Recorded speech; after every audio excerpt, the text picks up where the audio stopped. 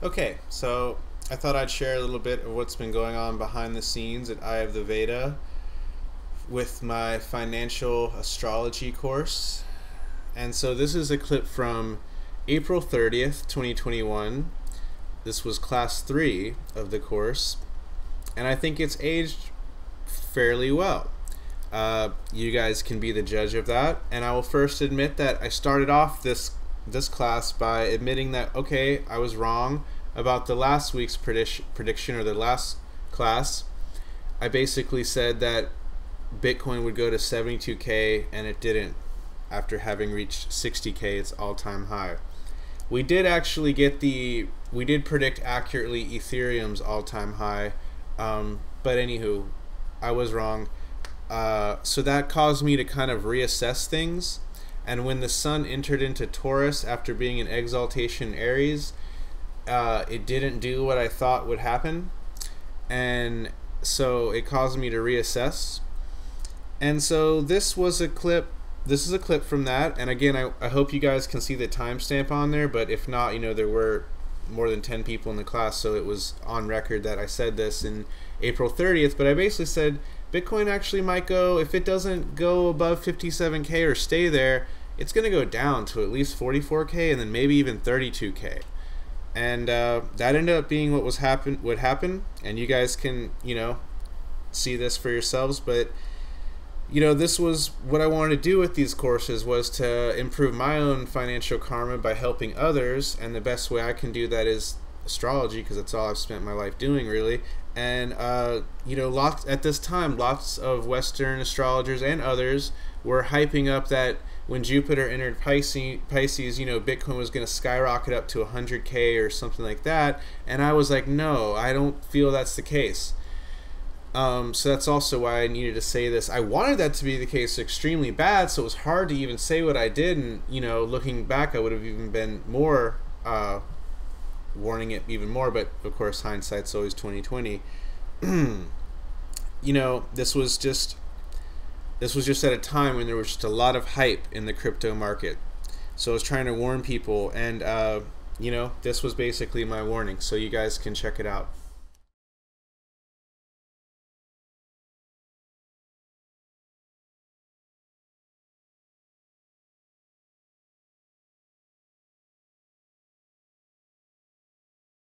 Um,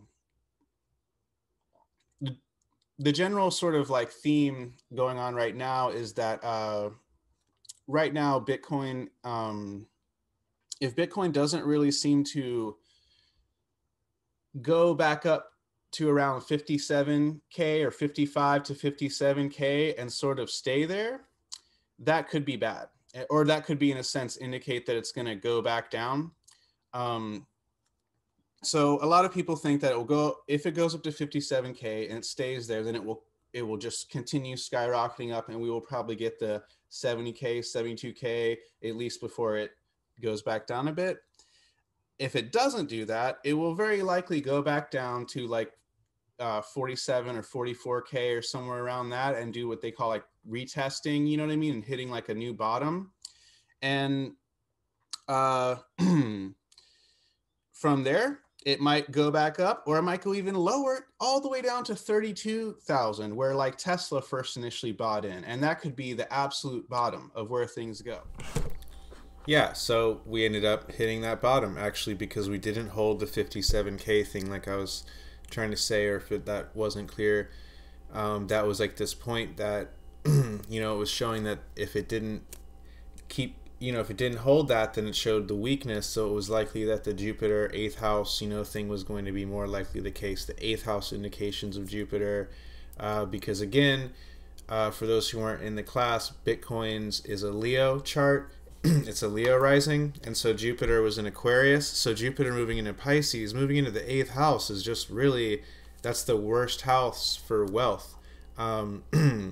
And so that's why I kept being in a like kind of fundamental disagreement with the Western astrologers, although they use houses all differently, where they don't use the house equals sign thing. So I felt like they weren't able to see how clear this was. Anyways, so that here's a little bit more, but we're really like right now we're we're like a coin that's been flipped, and it's like we don't know which way it will go. You know what I mean? It's just like sort of moving around a circle. It's on its head. And so I wanted to start with that because in the last class, it was a lot more bullish and euphoric, and things are really breaking records. And now I just want to start by saying that I'm still overall very long-term, like bullish, and for the next year, looking really good. But right now, in between this and our next class could be a lot of changes, or in the next 2 weeks or so. Why is that? Well, we're going to go into all the reasons for why that is.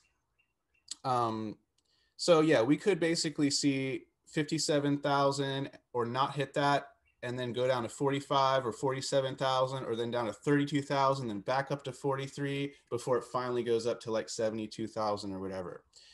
I'm still thinking. Well, so there you have it. So I was warning about that in the next 2 or 3 weeks, and that was April 30th.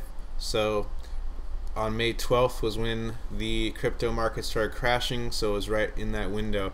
And that really was very closely lined up with Jupiter's ingress into Pisces. So yeah, it also shows us that the Bitcoin chart that I rectified in the previous videos seems to be very accurate, because that's, you know, what I was doing all this based off of. Okay, and then here's just one more clip that I think you guys might find interesting from that class, and I said it just shortly after that. I'm still thinking overall that, yeah, it's very likely that we're going to hit, you know, like 100,000 by, say, August or so.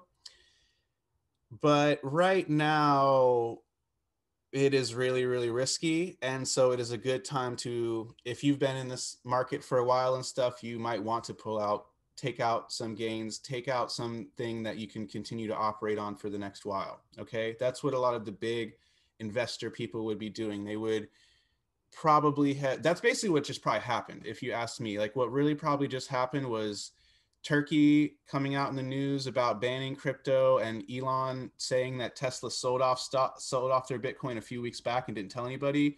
That probably put a lot of the hedge fund people, the big players, into a, whoa, let's take gains and hedge ourselves, you know what I mean, and protect ourselves for the next few years.